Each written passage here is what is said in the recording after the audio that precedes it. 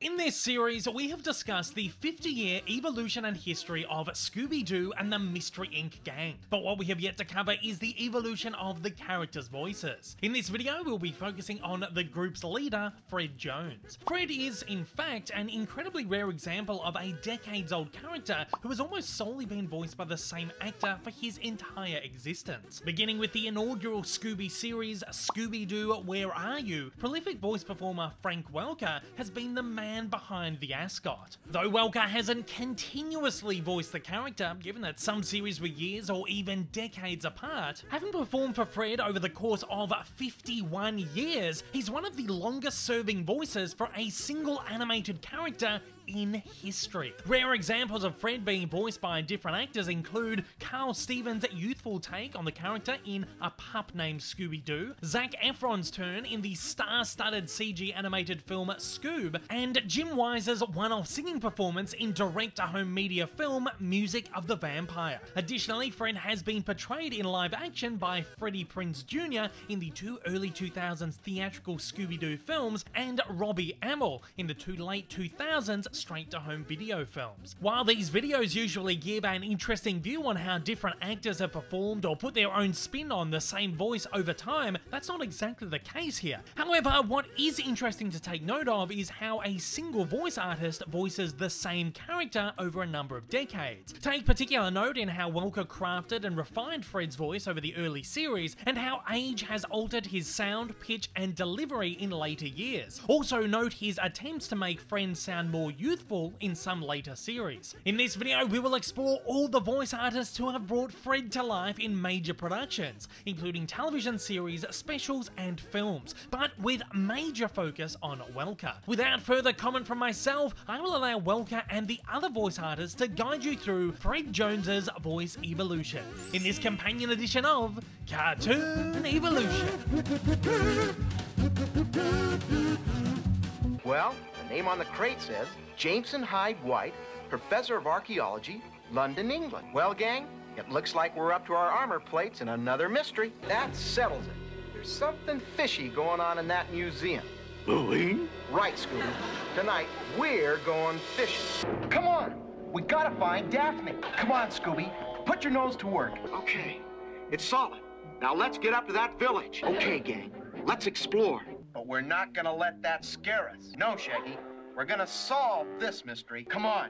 Let's see what he's up to. Well, if we're gonna find any ghosts, we better split up. Let's split up and search for this ape man who eats hamburgers. I think we better split up and try and find out where that moan came from. Let's split up and see if we can find this mysterious ghost from space. There's only one way to find out. Solve this mystery. Good going, Scoob. This ghost really doesn't need any introduction. As soon as we clean him up, I'm sure you'll recognize him. Boy, it was a neat setup. He and his gang were switching their fake pieces of art for the real ones in the museum. And when he saw us run aground, he wrote a threatening message trying to scare us away. They were the ones that hijacked the armored car and sunk it in the swamp. It says, "Help, I'm a prisoner in the candy factory, signed Cass Elliot." Let's search every corner. That grinding sound definitely came from in here. It's against the law to sell uranium to anyone but the government. And those ghosts were driving us away from the mine. That's the answer. Let's all get back there before the ghosts do. Huh? Well, let's find out who you are, Mr. Scarecrow. Siegfried posed as the ghost of the Red Baron and spooked the airport to scare away all the legitimate pilots. Surprise! At the sound of the chimes, the sound will all be Mr. Meekley. Now, Mr. Meekley, I haven't figured out your game yet, but I warn you, I can use these in self-defense. My uncle was first cymbalist in the Marine Corps band. He broke out of prison when he learned Aggie had found directions in his old spell book to the map in the cabin and planned to grab the money herself. Right. Let's help Shag and Scooby search below deck. When we find that out, we'll probably have the answer to this mystery. What are you two gonna do? Wear that costume home? And a zillion gallons of milk. It all adds up to the solution to the mystery of the ghost of the demon shark.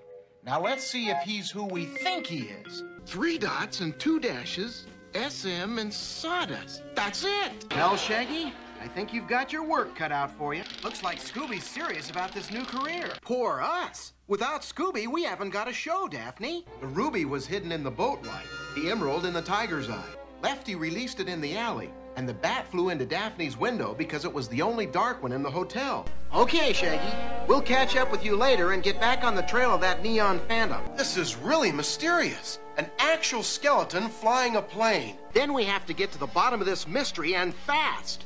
And unless we miss our guess, the WHP monogram on Will Henry skis stands for Will Henry Pratt. Come on, gang.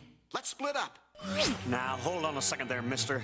We're going after some creepy ghost person, and you want us to split up? Well, yeah. Sure, at first we were thinking, okay, a dog with an Adam's apple, a little strange. But we got used to it. So when he started talking, it really wasn't a big deal for us. Sure, hop in. And I can't find Gary Coleman anywhere. Try not to wreck it for everyone by showing us the secret passageways. I hope you don't mind, but I asked the gang to come along. We've been levitated before, and there's always a magnet or wire somewhere. Aha! I knew it! It's some guy disguised as a pirate ghost trying to scare everyone off the island. Okay, let's see who's behind all this. You've been reading too many of your own horror stories, Ravencroft. I think Lester's been out painting in the sun too long. Right. Maybe we can find some clues. Nice ascot. Works for me. But you also stood to make $250,000 at the science fair. Is there anything you can tell us about the Mystery Machine that might help? What would you do if your van started driving itself all over town? Well, that's obvious, because it's a sweet ride. Hey, if it weren't for that game, Shaggy couldn't have won us all free tickets to thrill rides. Wow, being a real medieval knight must have been awesome. Jousting and wrestling. And now that we've solved the mystery of the sea serpent smugglers, our vacation should be smooth sailing. Right. That's when you came up with a way to get around those rules and make sure you'd win this year's contest. Sounds great. And I can practice my Spanish. And please accept our apologies, Luis. I have to admit there were times when we questioned your integrity. We were wrong. Legend of the Lock? Get real. It's just another big fake. Oh, wow. Thanks, Mom. Thanks, Pop. Wow, what a story.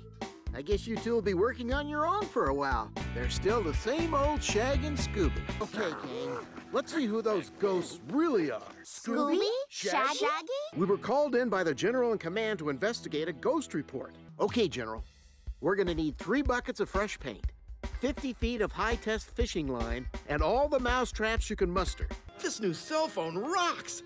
It's got high-def video, an MP3 player, even satellite GPS. I'm like totally geeking. Wow, what a sweet ride.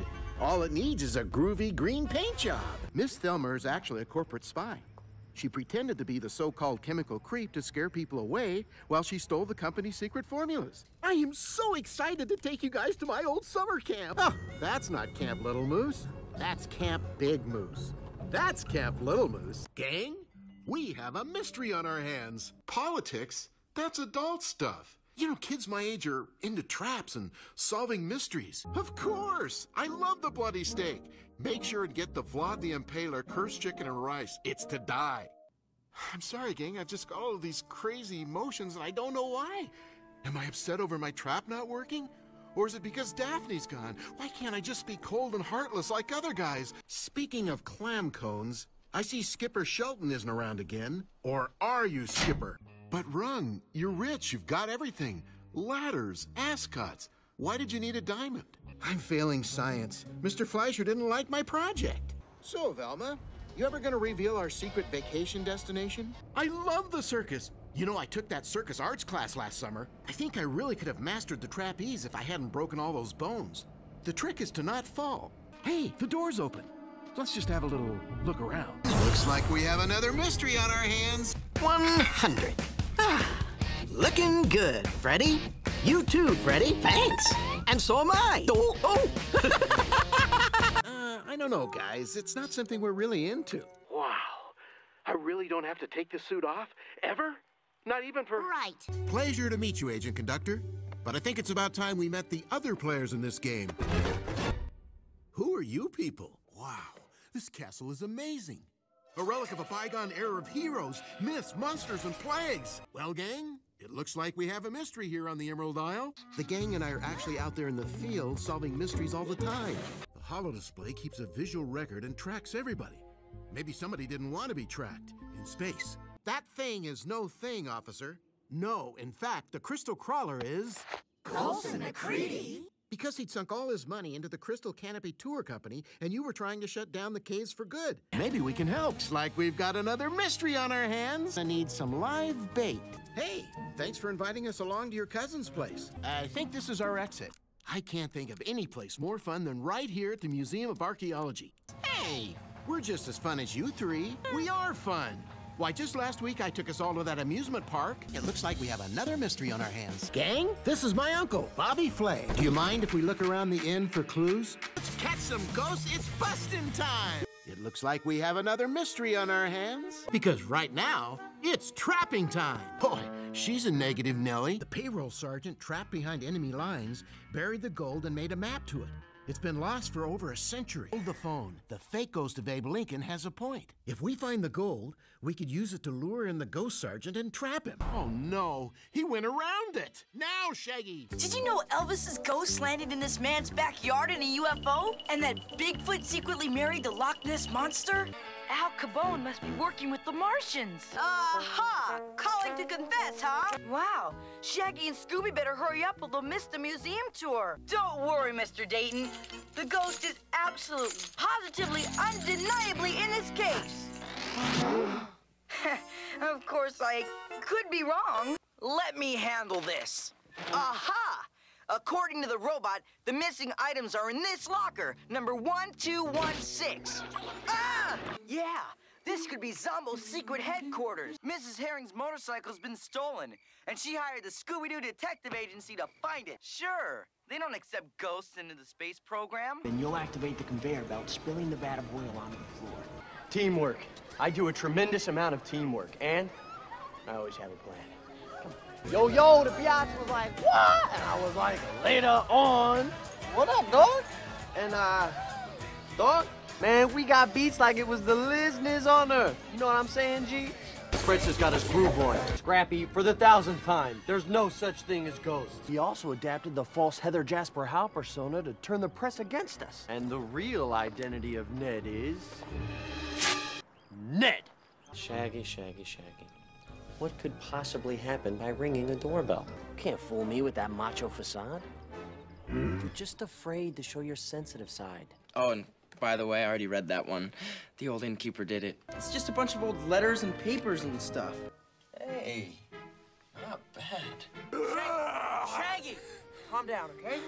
We're gonna find her. I guess it started that night at Old Man Frickert's. Oh, I get it. It's just one of those things like Bigfoot or the Loch Ness Monster. Come on, guys, let's just get going or we're gonna be late.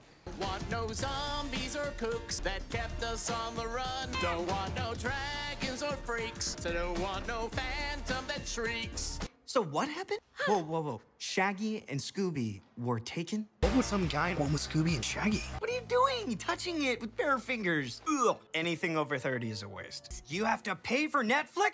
If this is your first time viewing one of my videos and you'd like to see more like it in the future, then please don't forget to hit that big old subscribe button up on your screen, as well as that like button down below for that little extra support. Also, don't forget to check me out on social media, and please consider supporting me over on Patreon. Thanks for watching, and have a fantastic day.